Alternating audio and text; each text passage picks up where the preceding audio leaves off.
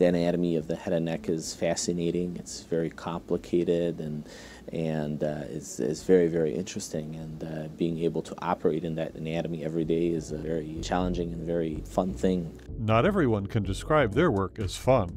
Okay, this is where the tumor is. But for head and neck surgeon Dr. Tamer Ghanem, he means it. He knows that what he does can have a profound effect on his patients.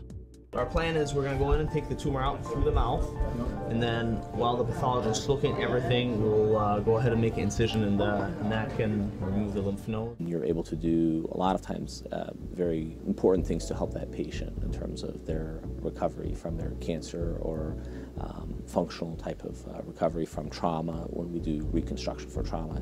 Bring the robot in. It is definitely a very exciting time in terms of being able to perform a new technique and being able to think sometimes outside the box.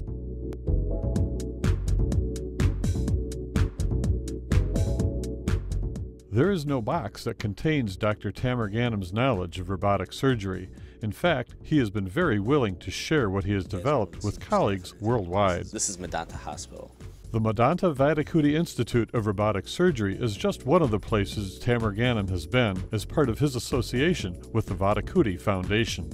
When you look at a very sophisticated medical environment like you find throughout India, robotic surgery is something you cannot ignore. This technology is going to be spread in India very fast, and the patients are going to accept it in a much better way than any other technology. Doing a 2.5 hours procedure with laparoscopy, which is not ergonomically the best thing for the surgeon. What robotics has done is, because of the instruments which are ergonomic with 7 degrees of freedom and 3D vision and enhancement of the vision, it has made procedure, much better. Robotic surgery is not anything out of this world.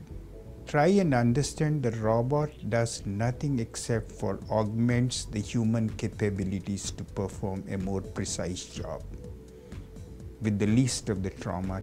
One thing Dr. Ghanem is quite concerned with is the increase in oral cancers. Thinking outside the box and using the Vinci robotic platform has shown many benefits for his patients already. There is a rise, there's an epidemic right now that we're seeing more and more of these cancers in younger people. And so being able to do something that is minimally invasive with the least amount of side effects makes more sense. Thankfully, he has been able to change what was once a disfiguring surgery into one that gives his patients a return to normal life. He went home in a few days and no tracheostomy. He was eating right away. You'll be seeing him playing hockey with his family less than a month out from his surgery. If we did the open procedure, he wouldn't be quite there yet. Hi, Mr. James, how are you? Good morning. For this patient and his family, robotic surgery gave them a bright future. Your future needs to include robotic surgery and more. We're talking about robotics now, who knows 10, 20 years from now, what we'll be talking about. My guess is future, no surgery would be needed.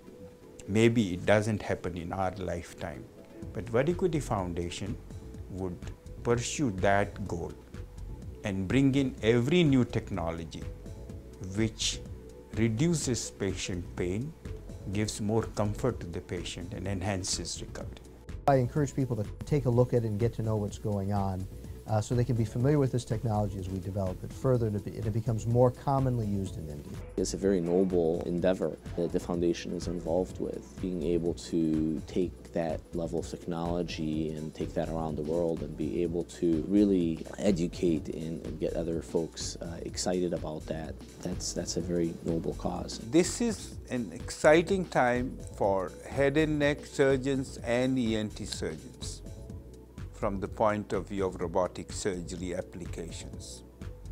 It has found a tremendous role in transoral surgery, transaxillary scarless thyroid surgery, and sleep apnea.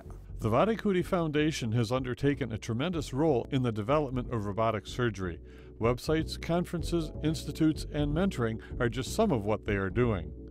Please join them as they work to bring this technology to all.